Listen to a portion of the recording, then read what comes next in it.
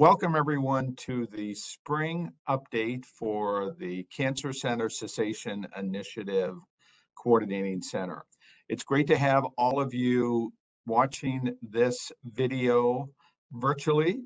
This is an effort that we're using for the spring of 2022 to make our session on May 5th more efficient, allowing you to hear the update ahead of time, and then we'll see all of you live on May 5th.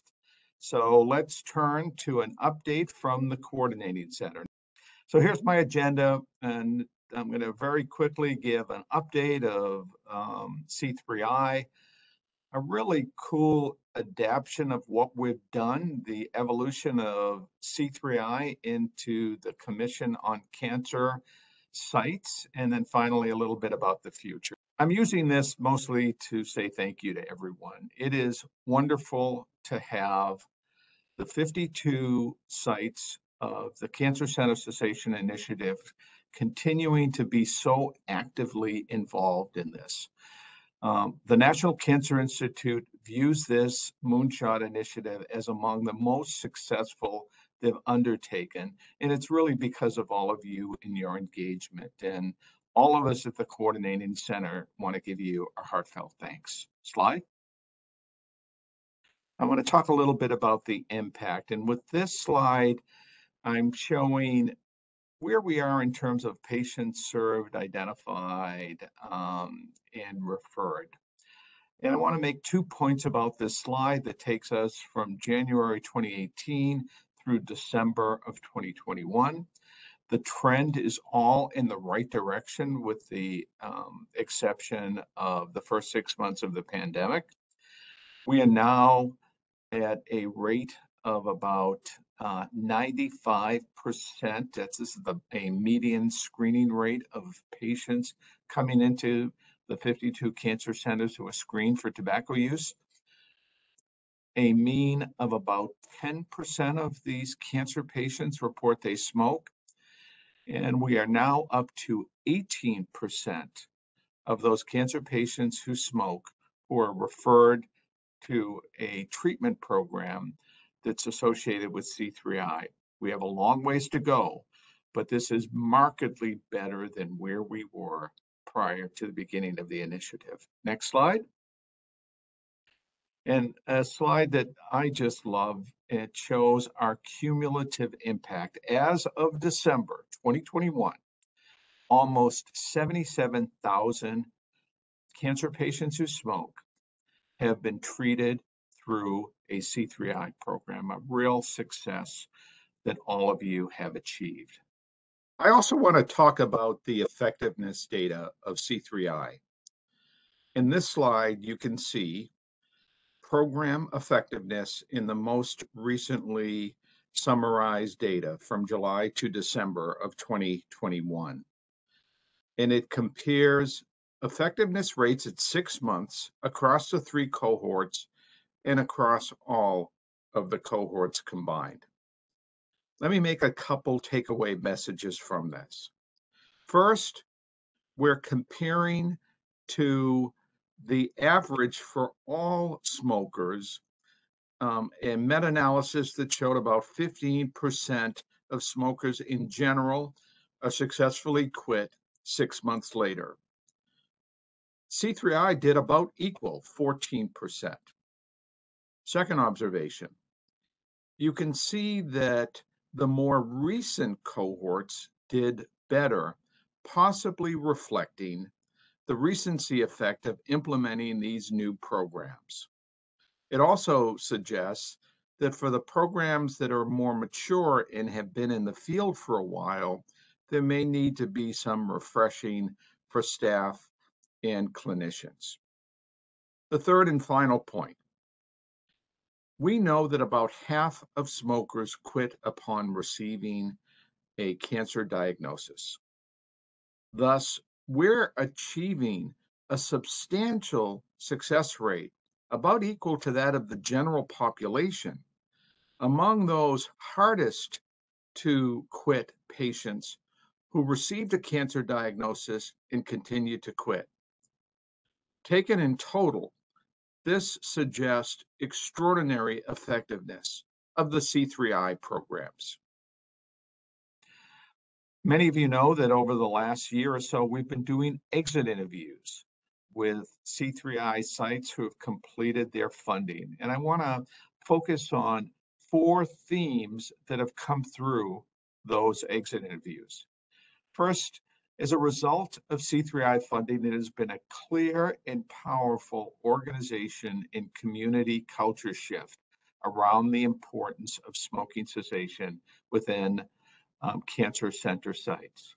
Secondly, there's been an expansion of tobacco-related research and training opportunities and outcomes. So more people are getting engaged in tobacco training and research. Thirdly, there has been strategic progress around sustainability and expansion. This is not to say that every one of the 52 centers have fully embraced and paid for the sustainability of your programs, but we've had progress in almost all of the sites, and there's a hope for sustainability well beyond NCI funding. And finally, one of the most powerful themes has been what a positive impact the C3I programs have had on patients. We've had a population-based impact, and we've had an individual impact at the level of patients. Next slide. In terms of disseminating products of C3I, enormous progress over the last 4.5 years, a total of 139 publications and presentations with over 50 peer-reviewed journal articles. You can see all of these publications on the C3I website, and the link is shown to you here. And I just want to give another reminder to all of you, please inform the Coordinating Center of your publication plans and your successes, small and large. Next slide. Graphic of some of the journals we're published in, an array of impressive publications. Again, kudos to all of you. Next slide. So I want to transition now to talk a little bit about the Commission on Cancer.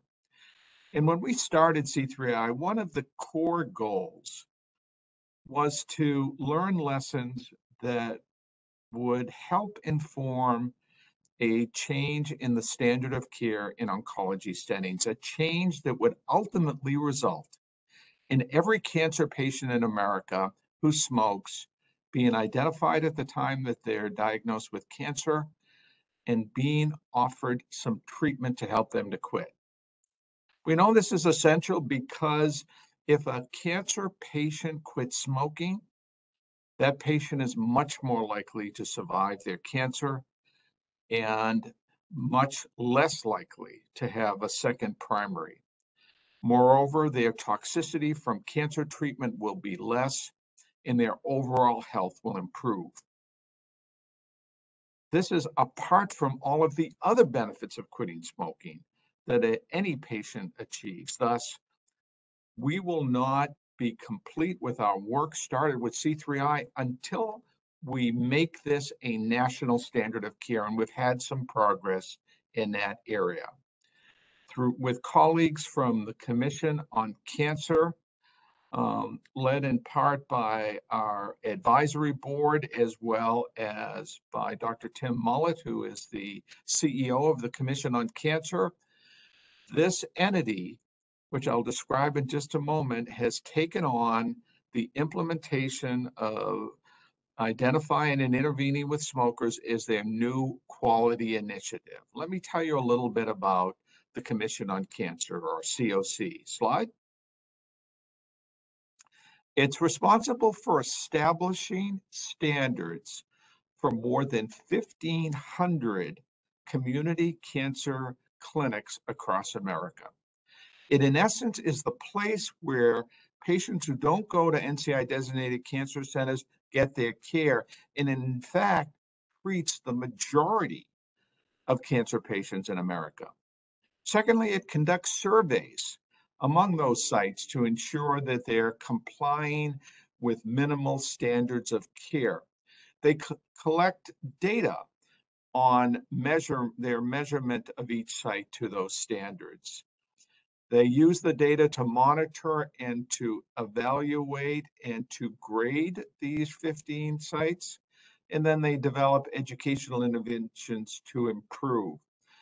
Thus, once a Commission on Cancer site becomes part of the COC, they agree to meet the standards established by the COC, and COC has now taken on the establishment of smoking cessation as one of their core standards, a giant step forward that will change cancer care nationally. Next slide.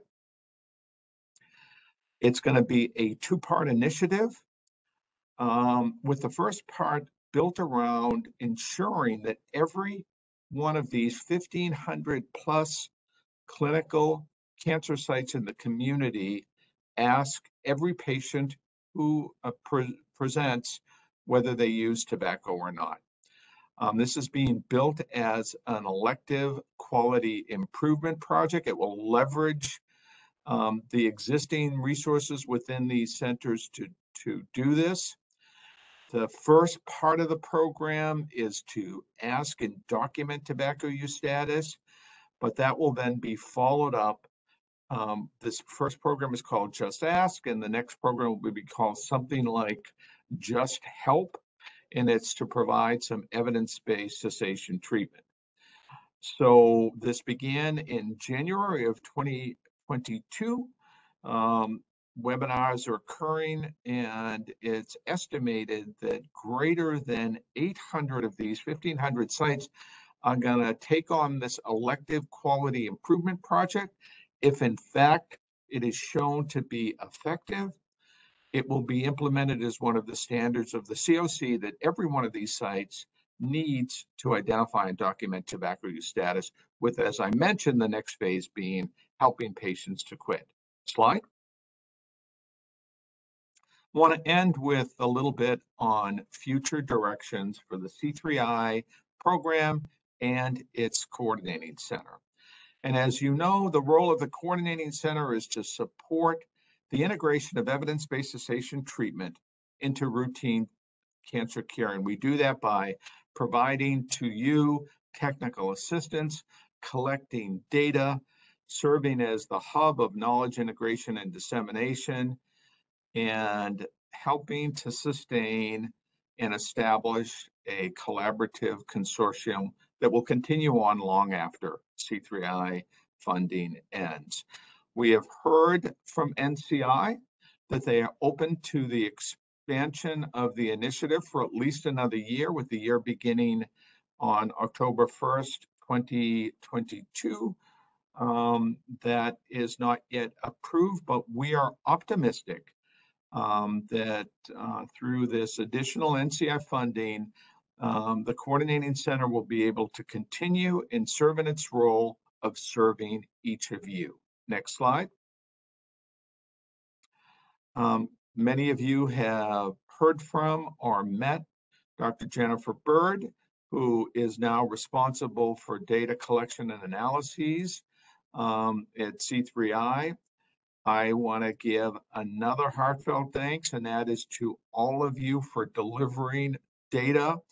I know it's a burden, but boy, is it important. It allows us to make the case to NCI and the broader NIH that this initiative is changing clinical practice and will serve as a model for how to help oncology patients to quit.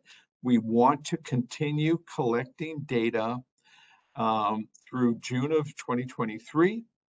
NCI views this as extremely important and asks us which and how many of the 52 sites have been able to produce data. Thank you for producing this data. Please, please, please keep it coming. Next slide. We're working now to harmonize the data so that we can share it with you. So all of the quantitative survey data is in the process of being harmonized, combined. We're producing a code book with standardized variables, and our hope is to have this available to you because many of you have expressed an interest in doing some of your own analysis, to have this quantitative data readily available for you in the summer of 2022, just a few months from now. Next slide. In terms of the qualitative data, the coordinating center has to run the analysis and share the results because of IRB issues. It's not directly shareable, but it does include site interviews and at the beginning, as well as exit interviews. And we did midterm interviews with leadership directors and IT teams. So there's a variety of qualitative data that's going to be available, and I think will be really informative as we begin to compile the lessons learned from the C3I initiative broadly. Next slide. The consortiums are going strong, and to all of you who are engaged, continue to do so, and those of you who aren't, consider joining one of the working groups, which are diversity, equity, and inclusion, family and social support systems, implementation science, sustainability, telehealth. They're charged with advancing the science around these topics and to create infrastructures that will allow them to facilitate things like grant applications, papers, prepare primary data analysis. And in particular, we're interested now in having some of the working groups cross network so that the synergies can be enhanced even further. Next slide.